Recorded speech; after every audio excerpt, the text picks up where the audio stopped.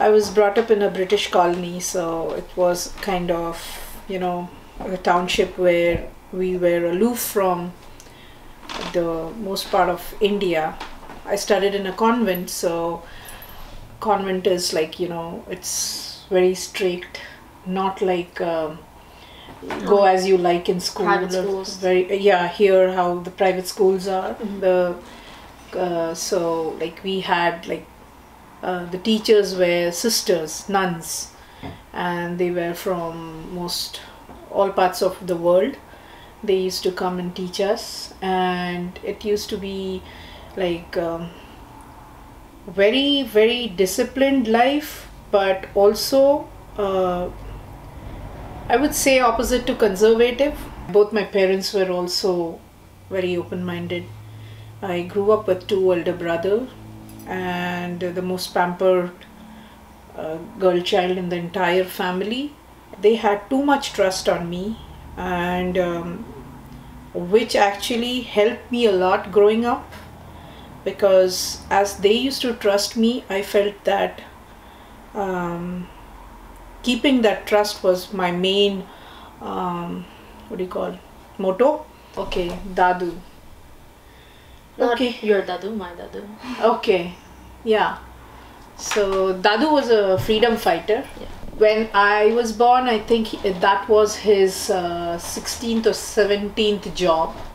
He was working on, like, he was a mechanical engineer. So,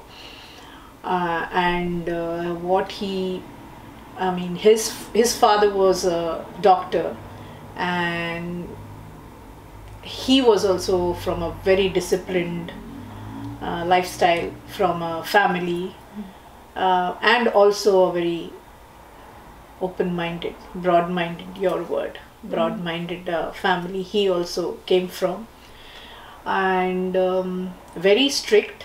I have never been whacked by my dad or my mom, but my dad would show one look and everything would be in place.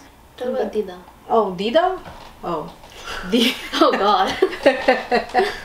Yeah, so Dida was actually a very interesting character, because she did her MBBS. Mm-hmm. She did her MBBS, but she never worked because she got married. She got married and she had a big responsibility, taking care of her in-laws, not mother-in-law and father-in-law, but taking care of her brother-in-law and sister-in-law, two sister-in-law. They were all college-going kids.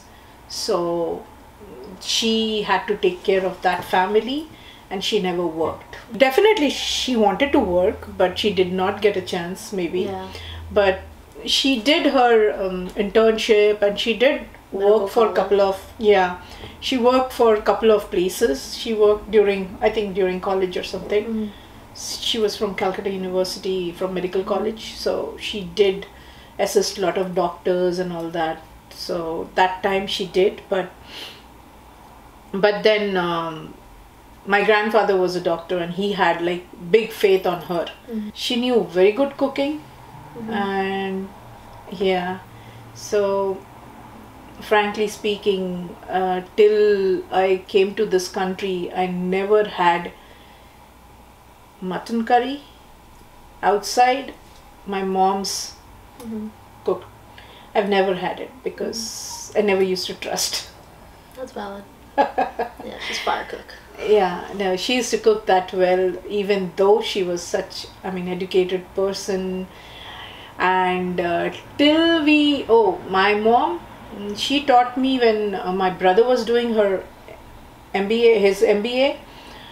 When I was doing my computer science, she was my teacher, and she also did like my entire schooling. I was very dependent, very, very dependent on both my brother and mom. So my mom used to sit with me entire night, a day before my exams.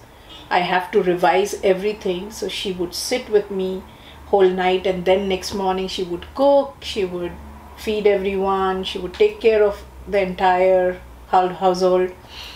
And that's how she was. My mom was like, mom is... Girl, relax, yeah. Mom is. Yeah. I think when you guys walked in, I was on phone with her. And if she doesn't find me in phone, she will call her, even if she has a... If I'm like in an exam, or if I'm like in class, or like in the lab or something, she'll call me. There's like no... She's a stressed out person, but... Yeah. It's valid. Yeah, very stressed out. I mean, more is now because she's not well. Yeah. So... Yeah. Because the thing is, as you old, if you forget things, you don't care about it. But she's a person, she has a memory like what? With what you can compare? Yeah, like... Very strong memory she has. Insane memory, insane, like, I don't know, like, knowledge. Yeah. Like, sometimes when I think about, like putting in perspective, like, let's say I have, like, an exam or something. If I study for that exam, like, I'll forget the content, like, immediately after. But she still remembers, like, anything and everything she's learned or studied or anything, even at her age. And she's, like, 87, 86. Like, yeah, super smart lady. So I was a homemaker for almost 17 years after I got married. Before I was married, I was in my peak of my career. So after I got married and after I came to this country, I gave off everything because I was not able to balance between home and work because the mental, I mean, I go into a different way of maybe balancing. I was not able to balance, but she was against it, that not working, because she didn't wanted me to be a homemaker. But I chose that because, I mean, situation, environment, whatever you call it, maybe because I was too stressed out, because if I go to work, what will happen to my kid? I would not be able to, because there's nobody else at home, back home, where she would be able to take care, or somebody will be there to take care of her. So that's the reason I never wanted to go back to work. When my parents were coming here, and picture was like, oh, they will come here so that they can take care of my kid and I can go to work. But then the day they started from there, I resigned from my company, thinking that I've never spent a quality time with my parents. So I gave up that job. And then my mom was very furious. Mm-hmm. She didn't wanted that. And my dad was saying like, okay, if one person can feed and keep you in a good shape, I mean, a good shape in the sense, yeah, feed you, give you shelter, food, and take care of you by one person earning, then I think you should take care of the home front. So that was my, okay, I understood. I don't want to work.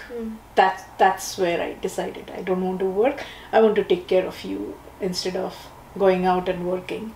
Because I have seen when kids of your class, they used to tell you and used to come back to me saying that, oh, you're so lucky. You remember? Yeah. Do you remember? Yeah. If I was ever like not feeling well, or I just didn't want to go to school, I never used to send her during elementary school days. Yeah. And people would be very, very jealous because I was able to stay home and they wouldn't. So it was nice. I was also a stressed out kid, so. I don't know why you were stressed out, but I still don't know why you are stressed out. Everything, you're just like your grandmother. That's what I feel. Yeah, for sure. Everything too much. Yeah. Go with the space. Okay. I never wanted to get married. No, I always had in mind that where I grew up, it was like when I was in my 7th grade, my first eldest brother, he left for his college. So after 2 years, my second elder brother also, he left for college.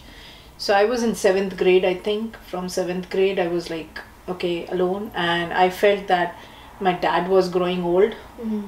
And all my life I used to think that, oh, okay, I have to do my engineering, and I have to take care of my father.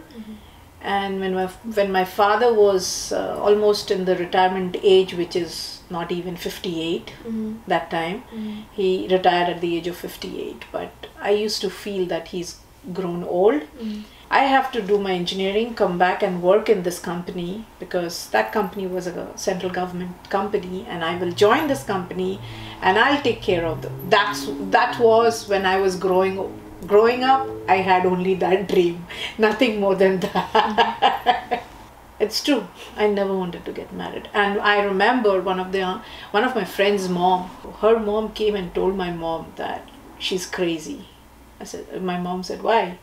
No, she's saying that she would not let her brothers get married, and she will also not get married. And I was like somewhere around 25 or something. Yeah. I used to tell all those things to all my friends and friends' parents and all that.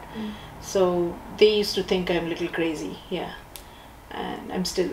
Yeah. I know that. Yeah. Yeah. I got married in 26, and I had you when I was 27. But that was my first, baby. After I've never seen any small babies. Oh. Because I was the youngest. I never handled, never touched. When I was carrying her, I had only thing in my mind that my parents love babies. Only thing I used to call and tell them, the moment she's born, probably what I'll do is I'll give you a chance to have her and you can keep her. That's what my feelings was.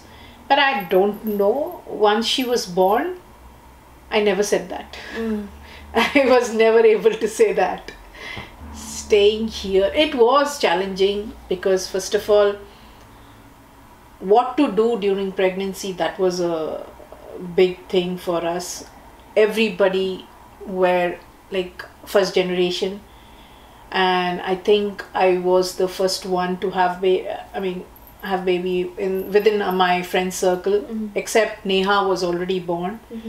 And they were in New Jersey and I was in New York. And New York, we had hardly, all my office colleagues or my friend circles back from India, they were here. So nobody had any kids. So nobody has had any experience. So it was kind of experiment. It was big challenge. And then my parents were also not willing to, my dad was not well. So who was going to come and help us while I was pregnant or anything? So it was pretty challenging for me.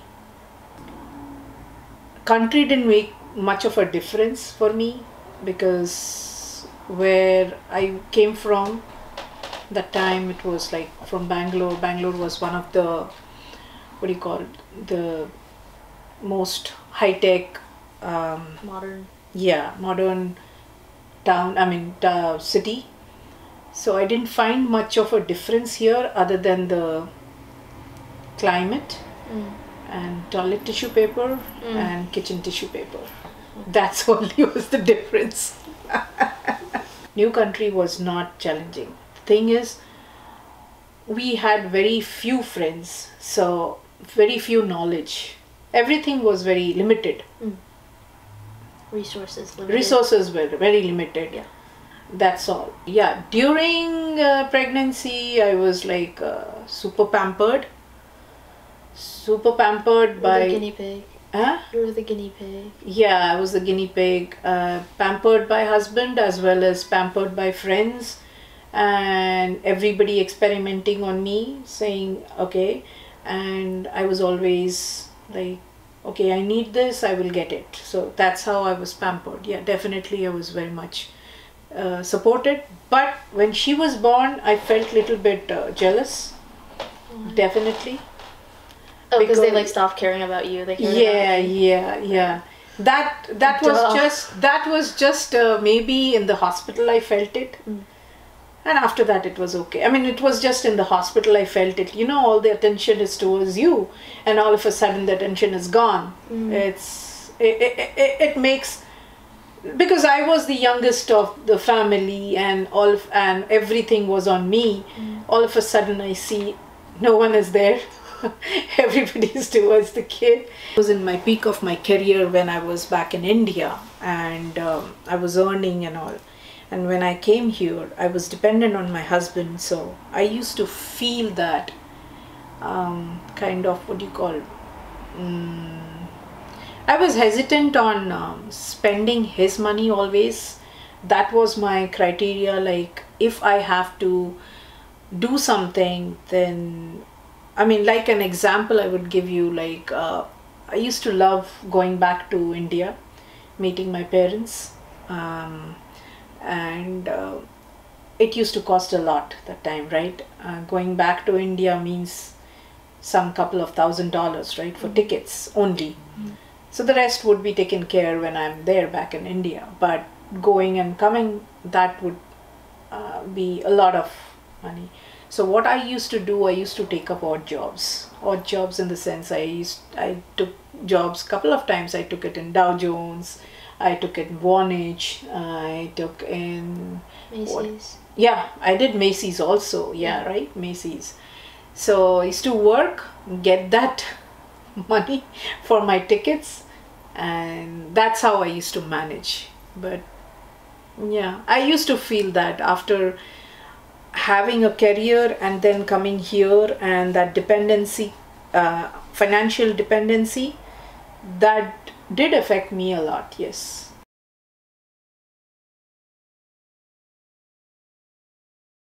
Financially, it was a big challenge for me. Other than that, mentally I was strong enough to take care of her, but financially it was from bottom. I had to start my career, which I left some 17-18 years back.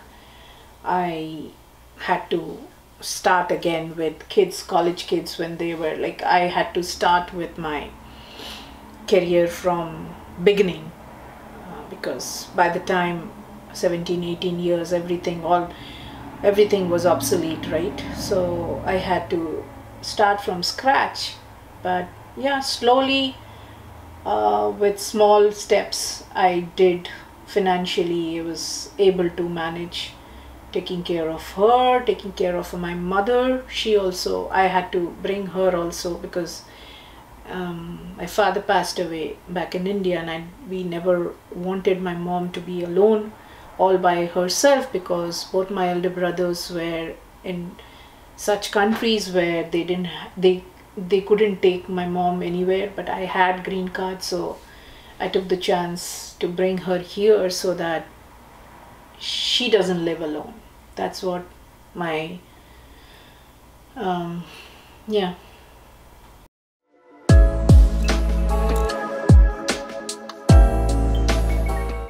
I loved my childhood. I don't really remember much. I don't know, I kind of just black out sometimes, so I don't really remember anything. But I do remember spending a lot of time with family. My grandma and grandpa were always here, so got a lot of family time as a kid.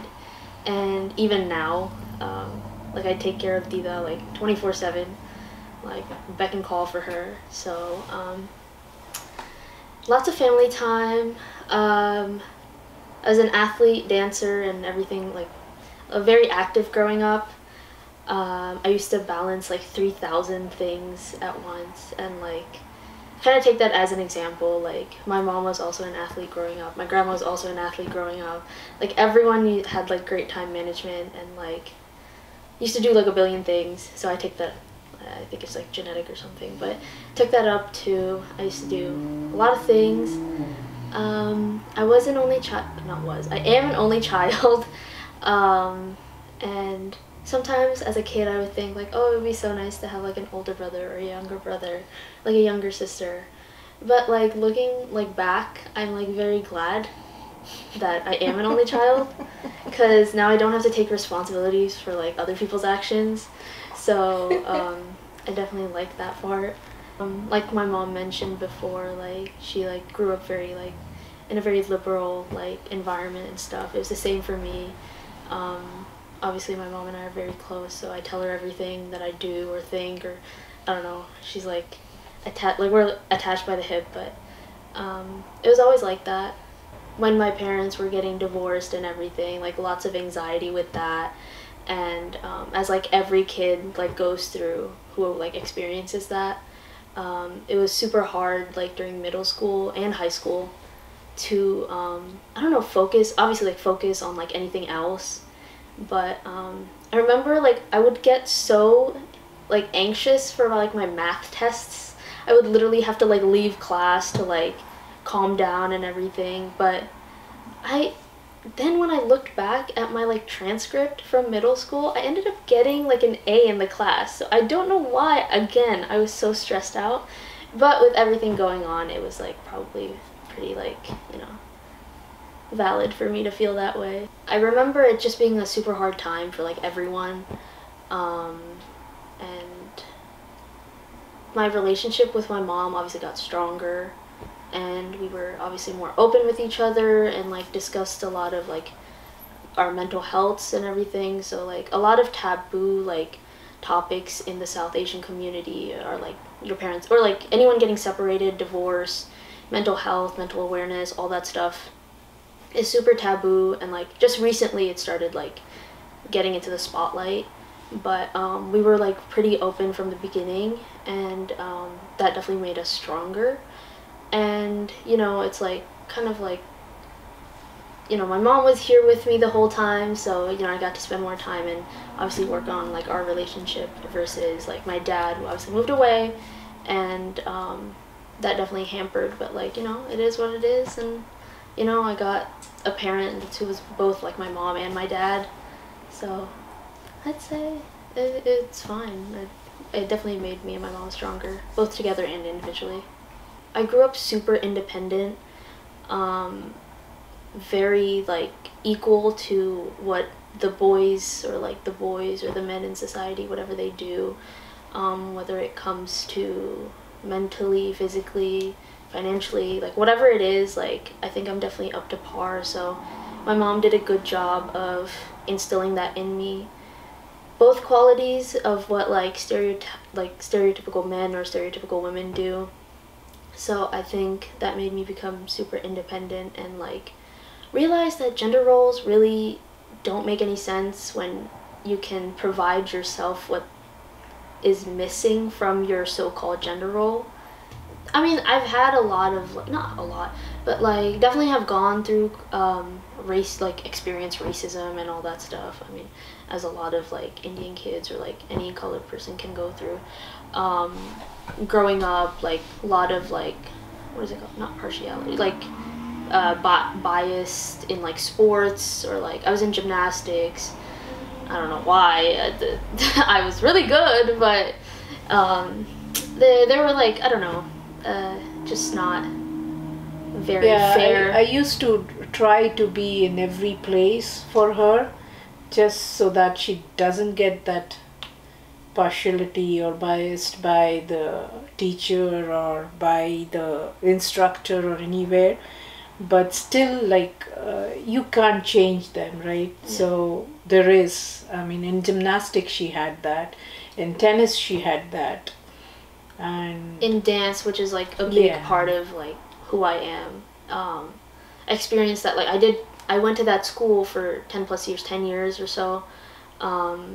Never really felt comfortable being there because it was like majority not Indian kids, or like majority just like I was the minority by far. And for more than 10 years I felt that. And like that I realized only this year. Yeah. I never knew about it. I didn't know, because I thought like she's very happy. I mean, like dance, because that was a big challenge, financial challenge for me. Yeah, sending you to that school. Yeah, like dance was a big thing. I mean, like still is a big thing, and it's like a big part of who I am. But that school was not like the best for me, even though like, you know, that's where like I started as a dancer. I felt really left out, and just felt like they were very like I don't know, they were very biased with other people, and mainly felt that because I was Indian or brown or whatever. But I've definitely like experienced colorism on like different levels. Like sometimes it's like an auntie being like, yo, why are you so like dark, or like, you know, like I would, like when I was in tennis, I was out in the sun the whole day, I would get not an Indian auntie, your mom, your grandmother like, also you know, does that. even in the family, like, you know, it's just kind of just comes up. And you know, I would get super tan, and like, you know, it is what it is, like I can't do anything about that. And you know, your grandmother never wanted you to go back to the tennis because I was so tan for the rest of the year. Yeah. And even when I did marching band, I was like, I would spend like 10 plus hours in the day, like out in the daylight, and I was super duper tan. And even like, you know, with friends and stuff too, it's like, you know, like sometimes there's like comments here and there, but you know, I think we all experience it, but I'm not really sure how anyone can change that. Short, color. Oh yeah. What else? Pimples. Oh my god, stop. Not even about the acne. Yeah. You know, that is from Indian, I mean, body shaming. That's what it is called, body shaming. Body Here shaming it's called, without Indian people, without their consciousness, they do that because they grew up like that. Yeah, there's like no filter on their side. Yes, out of concern they do it, but it's not. But the kids from here, or kids from anyone, I mean here, who grew up here, they cannot take it. Yeah. But in India, we grew up, any Tom, Dick and Harry will come and tell you, oh, why don't you do something with your face? Your face has so much of scars, or you are so fat, you are so short or something. You can't do anything, but like you can't help. But they would always give your opinion or give your statement, give their statement. Which is very much unnecessary. Yeah, but they don't realize it. Yeah. I mean, I remember, I mean, before even you became a teenager, I remember I used to, out of concern, if you remember, to Christine, I did tell, and you were telling me that, Mom, why are you telling? Because I didn't know that it's offending, it's a body shaming. I didn't know that. Now I don't do it with any kids or anybody. I don't do it. It's a learning curve, because when, like in India, it's like referring back to what she said, like they don't really grow up like that. Like, not sensitivity, but like they don't know that filter. If you just don't, like, you can't do anything about it. There's no point of you saying anything, or like it's just none of your business. So I think it's a learning curve when they come here, like first gen parents, and the kids, when they go back to India, I literally have to tell every person. She had pimples, right? Once when you were in school or college. Yeah. A lot. And I had to literally tell them, before she comes, like I would tell individual person that please do not talk about this to her. She gets offended and their kids doesn't like it. But even after telling them, yes, I used to tell them. Even after telling them, they would still come up to crazy. you. That's crazy. It's out of concern. Some people are out of concern. Some people out of, I mean, not cuckoo in their head or anything, but it's actually, it comes out. That's all. I mean, maybe I used to do it. Yeah. I used to. But you learned. I learned it. Yeah. Yeah. I feel like if I'm not busy all the time, I'm not productive, and I think it just keeps me sane. Like, I have a lot of hobbies, and I've had a lot of, like, done a lot of things growing up, and I've, like, stuck to it, and I feel like it's my responsibility, and it's my responsibility if I, like, want to stay sane, like, to continue doing that. And I think I just genuinely like it. I like staying busy, because if I'm not busy, I'm not doing anything, and if I'm not doing anything, then I'm sleeping. Yeah. Most of the time I'm sleeping if I'm not doing anything. Yeah, I feel like keeping busy. I feel that she takes it as a responsibility, maybe. That is the reason she does that. Most of the things, like Other than doing your masters, doing your studies, the rest of the things now what you're doing, I think you're doing out of responsibility. Yeah, like we're like full-time caregivers for my grandma, even though she's at a nursing home. We're like always there, always running around for her, doing everything. So we're always busy with that, and it takes up majority of our time. But even like balancing our social and personal lives is such a big thing, and it just keeps us so busy. I think it's just very necessary if we want to stay sane, that like we have to just keep doing what we're doing, and like doing a billion Socializing other things. also. Yeah. My grandpa was a mechanical engineer, and fun fact, he actually like made the laundry machine that like everyone uses. Washing machine. Like he invented that, but we couldn't get a patent. We couldn't get a patent for him, so Patent. It's a patent, Ma. Okay. Okay. It's a we couldn't get that for him, so obviously like, but yeah, my uncle and my grandpa are huge like engineers. They love huge problem solvers. They love to build things with their own hands. And I was actually not even thinking about engineering when I graduated high school. I was thinking about business. But I think after talking, my mom's colleague helped me like pick biomedical engineering too, because he talked about how after doing engineering you can actually like go into anything you want as an engineer. So I thought like, oh, maybe I'll just suffer through engineering school for 4 more years and see what else I want to do after.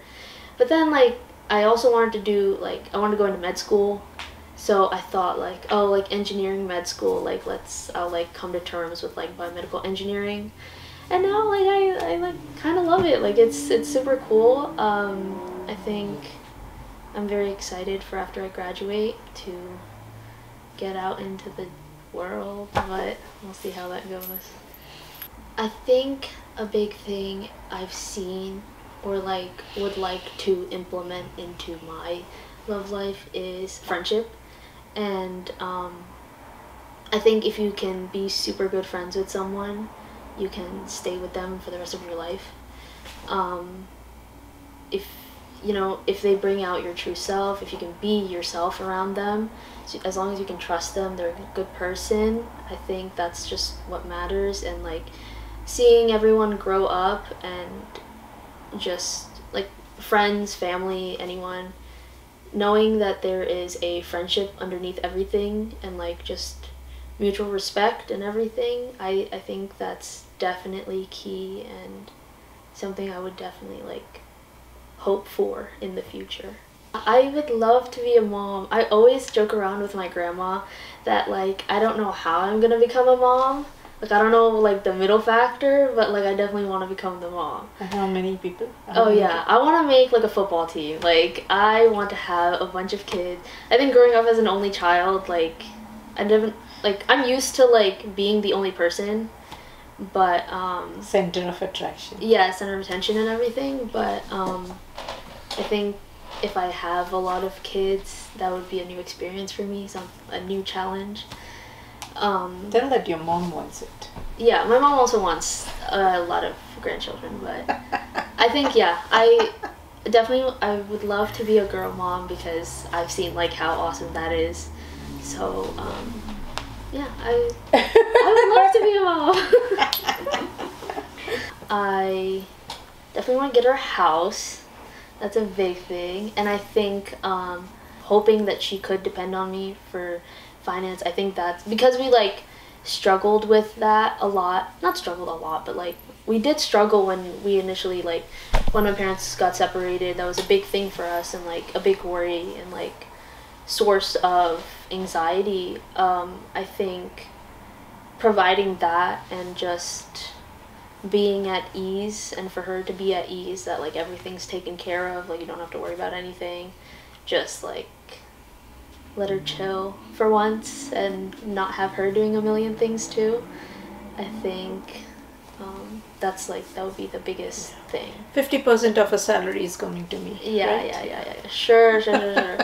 No, but just providing like support mentally and everything, because you know our parents are getting older, they are becoming a little more crazier now, so I think being there for them and just always being open to talk to them is a big thing. I think we're a great example for like a lot of women out there, because like, not to like toot our own horn, but like I think a lot of women put in this place as like where my mom has been, a lot of them can't really do that in the South Asian community. From what I've seen and experienced, it's not an easy thing to do for anyone, whether it's a woman or a man, but I think being a South Asian mom of a only child, having only her mother here to support her, I think she's a great example of like a strong woman, and how you can actually like do it all. Sometimes, you know, you might go crazy here and there, but like, you know, there's always ups and downs no matter what the problem is. But I think my mom and my grandma are a huge example to feminists, and like can do everything a man can do, or vice versa, or just be the provider and the homemaker and everything all together in one. So yeah.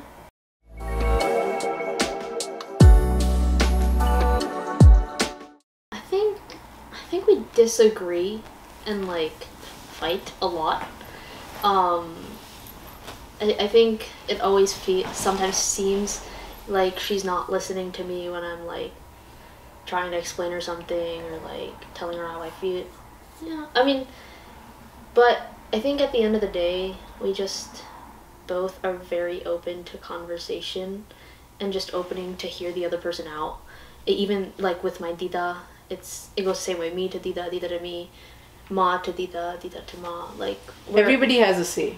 Yeah, everybody has a say and has their own opinion, and everyone always hears the other person out, no matter whether we disagree or fight. There's always fighting in this house, like all the time. This house is never quiet.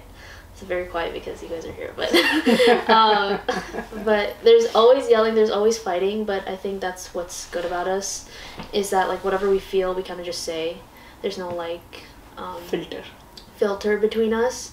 It's like if I feel a certain way, or if I feel like I need to get this out, like I'll get it out, and it goes for her too.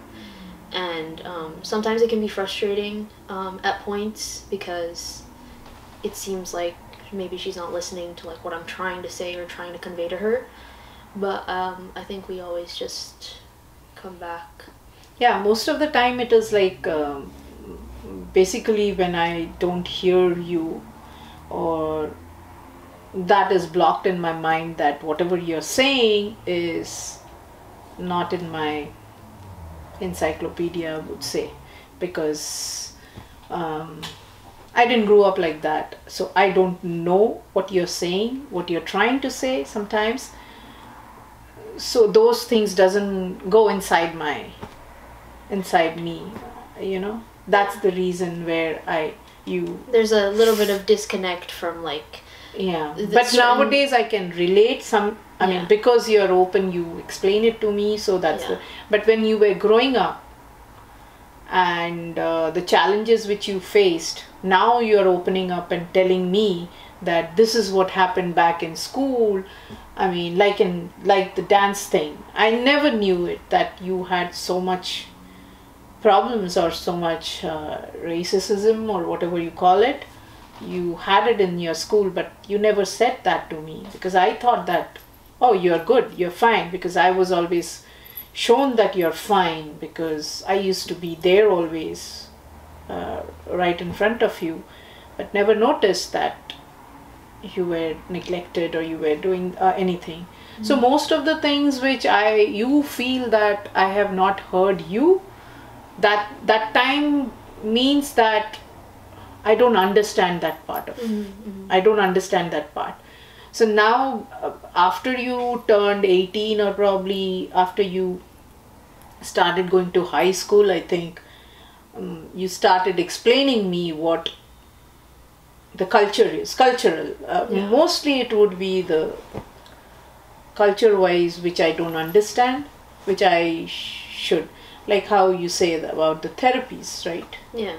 Which I still don't. Yeah, like it was a big thing about like with my anxiety and stuff, like the discussion of therapy and all these other like treatments. Yeah, like different ways to help my anxiety.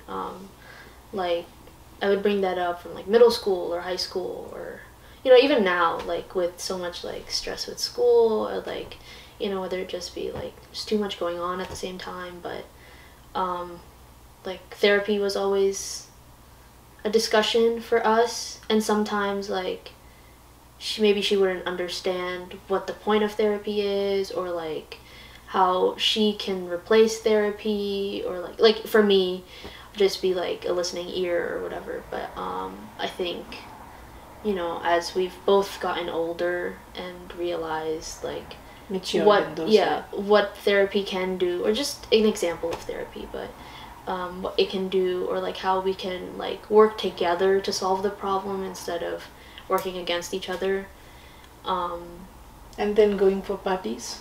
Oh, yeah. I don't agree, but still I let her go. Yeah, I mean, like there's a lot of like I don't know, being like the only child, like the only person here that it's like obviously with her. I'm sure she feels a lot of like restraint from like letting me go anywhere like I want to, but like I've never felt that. Like I feel like I was always able to do whatever I want to, or like I got whatever I wanted, or did whatever I wanted to do. And I'm sure she feels like some type of like internal struggle with that, but I think we've both come to terms that like we like trust each other, we hear each other out on like what we feel, and I think we just Challenges is still there going on. yeah, but it is what it is. Yeah, same thing with me also. I mean, with my mother, she comes from another generation, so I have a different kind of challenges. Like for her, the challenge with me parenting her, my mother always sat with me while I was studying. That I told you, right? That it made me dependent. I was very dependent on both my brothers and my mom, because I wanted during exams, I wanted her to be sitting next to me when I'm doing revisions, or when I'm writing something or anything. I would need her to sit next to me, beside me, or my brothers, or my dad, anybody. I always. So I make sure that I don't want to create that dependency inside you. That's the reason I never, from kindergarten, I've never, except for the first grade back in India, where you studied Hindi, that's the time I guided you. Other than that, I've never sit with her while she's doing her homework or while she's doing her studies. It is her responsibility that she will learn that she has to do that for the next day. She has to submit it. If she doesn't have that responsibility, she would never learn it. So my mother had always a challenge, and till today she still tells me that you did not sit with her. And I told her that I don't want to create that dependency. That's the reason I don't sit with her. I'm literally an adult. What does she mean? So she doesn't let me allow you to go to after evening, because our rule was lights off, you should be in. Yes. Even if you're adult. I got married when? I got married in 26 or 25. I used to go out with your Baba before marriage, right? So, I mean, I was like, I have to make phone calls that I am here, I am there. So I have to make a phone call and tell them that what my location is. Mm-hmm. So hey, nothing's changed. When I'm out, like at 3 o'clock in the morning, I will text her. I am at this bar. I am going here. I am going there. I'm coming back home at 5 a.m. She knows where I am, what I'm doing. So we're very good in the sense of communication. Yeah, so that's the reason, I mean, I'm telling you that she doesn't let me. So there is a conflict between me and her parenting, right? Mm. Like, why do you leave her? Why do you allow her? So I'm just cool. That's why. Like, it's just. And then next day she will ask her, where did you go? What all did you do? Everything she would like to know from you, right? Yeah. She's the ultimatum. Like, she says something to us, I think we do, right? Yeah, I think we do for my grandma. Like, her opinion or whatever she says. That matters a lot. End all be all. Yeah. Like, till today. Yeah, even she's there in assisted care, but she's ruling. Yeah, whatever she says, like, that's what goes. Like, you know, we understand where she comes from, and obviously she's a very smart lady. She's very capable, and we both know that, and she's very experienced. So we always know that, like, whatever she says, there's definitely a reason for her saying that. So that's why it's kind of like end all be all with her opinion. So I think putting her on a pedestal, I think we definitely do that. For my mom, I think for sure, like, putting her on a pedestal, like, giving her that respect or like love or like kindness that like my mom would deserve, like anything in the world. Like, yeah, I would do that, but I think I just view her as, like, you know, like, if like a friend, like, you know, I think we kind of share that relationship instead of like mom and daughter. It's kind of just like I always say, like, when people talk about like, oh yeah, I'm living with like my roommate or like this and that, like, I'll be like, oh yeah, my roommate's like crazy, like, you know, she's insane, she's always trying to find out where I'm going and everything. But like, I think I always put her at my level, and like, it's very like similar to how she grew up, like very equal in her family. Her say was also very equal. So I think kind of just like buddies. But I definitely put her on a pedestal. Like, I'd love to. Like, I mean, I do. But yeah. My mother, I mean, I'm very emotional. I'm very, very emotional, and because she's not living with us, and I feel guilty. I really feel guilty that she's not living with us, and I feel that it's my responsibility that she should be living with us so that she has a house, not living with somebody else. It's just that only reason why I'm not keeping her home is just because of snow, right? Valid, yeah. It's, yeah, we both work, like, we're both, we never like can give her the time or anything. Even if we get assisted care, but she goes for dialysis for 3 days, right? Sometimes 4 days, every alternate days. So the challenge is that if she's living with us and if it snows, who's going to clean the snow to take her to dialysis on those days? হ্যাঁ না, আমি বলছি, আমি যে এত মায়ের সাথে emotionally attached আছি আর মাকে মানে এখানে রাখতে পারছি না বলে আমি I think I went out of track, right? Okay. Well, that's okay. Sure. Okay. No. As I grow up, I'm like understanding to put myself in her shoes, and the more I do, the more I think of how she did not go insane. Like thinking from that perspective, like nowadays, like not nowadays, for a couple years now, I think like, oh, if I had a child or if I had a daughter, like, how would I feel if I was doing what I was doing? Like, would I be super anxious? Would I be super like, where are you? What are you doing? Or like, why are you doing this? Or just very, you know, just thinking about that all the time, and like, it totally justifies how our moms feel. Or any of how our parents feel. Why was never a question, I think.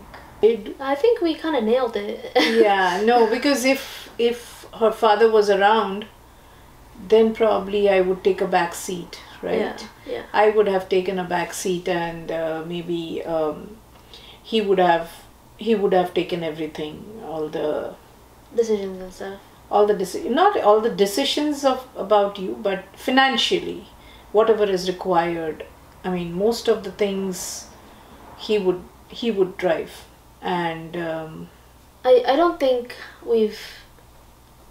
I mean, like for me, it's a little different. Like, I would hope that I didn't do anything that I would regret, and like treating my mom, because I feel like I can understand where she's coming from, especially like now being grown, and after like in high school and college, and like now in my early 20s, I feel like I kind of get where she's coming from and why she does what she does.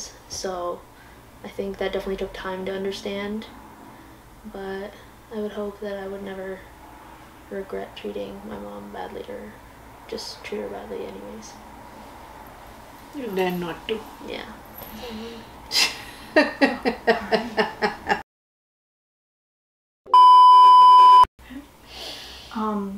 So do you এটা কর, এটা কর। Ew, stop. Okay, next. না না, আমি কিচ্ছু জানি না, আমি নিজের লাইফের বিষয় অন্য কারো কাছ থেকে জেনে নেবো, তো তাই আমি তো কিচ্ছু জানবো না। ঠিক আছে, আমি ফোন করছি, আমাদের আমি ওই একটা ব্রেক পেয়েছিলাম সেই জন্য। ঠিক আছে, আমি তোমাকে কল করছি, এটা হয়ে গেলে আমি কল করছি। ঠিক আছে, খাবার গরম করে দিয়েছে তো? ঠিক আছে। হ্যাঁ, What? খাওয়া হয়ে গেছে, তুমি তো এক্ষুনি এসছো। No, she came an hour ago. It's what, 6? No, it's 7:45. It's 7:45. আচ্ছা ঠিক আছে, আমি রাখছি মা। হ্যাঁ রাখছি, ওকে, আমি কল করছি একটু পরে। হ্যাঁ চলো, by. Don't look into my soul though. Soul, you are part of me, remember? Yes, I own you. You literally can't say that. I own you. Yes, No, I Priyanka do. will get you canceled. Oh, really? Don't say that.